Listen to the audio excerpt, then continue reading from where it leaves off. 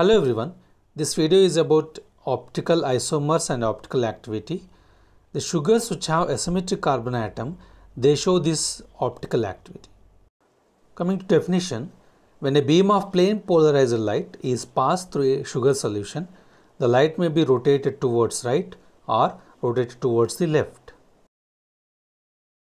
For example, you can see here there is a sugar solution, and when light is passed through this sugar solution, the light may be rotated towards right or in clockwise direction, or the light may be rotated towards left or in anti-clockwise direction.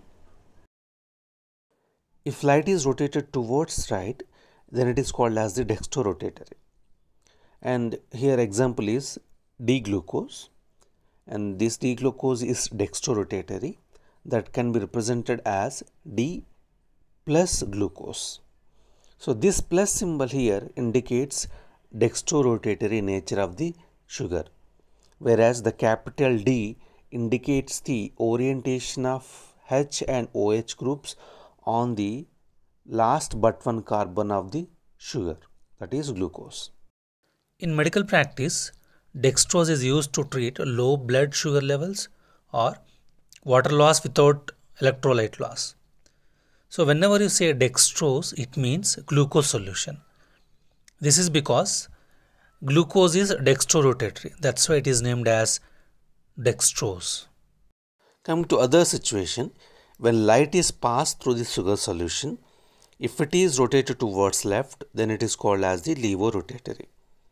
For example, D-fructose is levorotatory, and that can be represented as D minus fructose.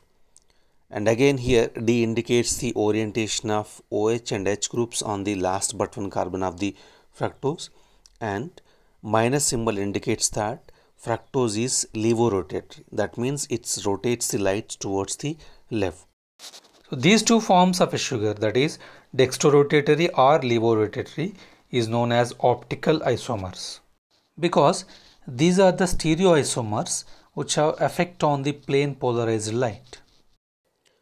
Coming to third situation, when equal amounts of dextrorotatory and levorotatory isomers are present in a solution, and when light is passed through that solution, that particular mixture does not show any optical activity. That means light is neither rotated towards right or left.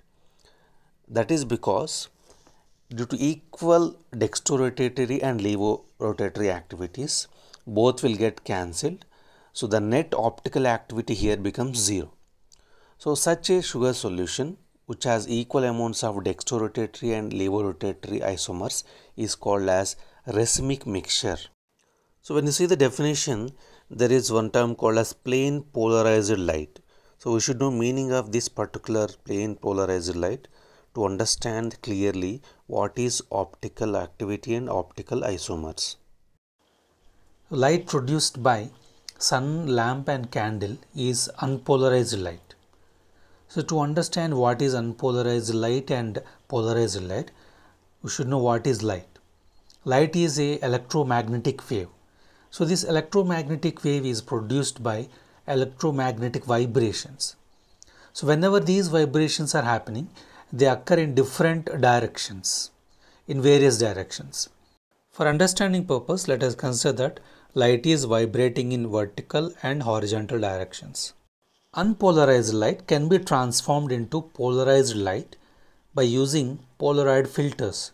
So these Polaroid filters, they are capable of blocking one of the two planes of vibrations. That is, it may block vertical vibrations or horizontal vibrations, so that it produces an electromagnetic wave of only one plane. That means the light which emerges out of the Polaroid filters, it has only vibration in one plane. That is, it may be vibrating in vertical or horizontal planes. So such light is called as plane polarized light. Coming to meaning of optically active sugar, any sugar that can rotate the plane polarized light is known as optically active.